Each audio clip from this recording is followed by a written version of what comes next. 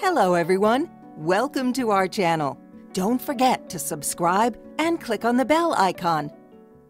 In this video, we'll show you how to use two WhatsApp accounts on one phone. If you own a dual SIM smartphone, you can set up a secondary WhatsApp account right on your primary device using the Dual Apps feature. Here's how to do it. Open the Settings app on your device. Scroll down and tap on Apps. Select Dual Apps, then tap on Create if necessary. Choose WhatsApp from the list of apps. Toggle Dual Apps and wait for the process to complete. Tap the Turn On button if prompted. Head back to the home screen. You will now see two icons for WhatsApp on the same phone.